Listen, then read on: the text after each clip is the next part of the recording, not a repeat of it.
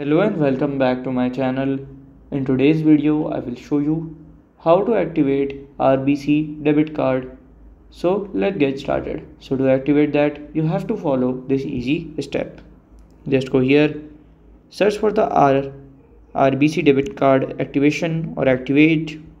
Then go into their website. Just go it here. So from here you can call into the branch or you can go into the branch and they will activate your card from there. So this is very easy. Just click on here and from here you can activate by this way.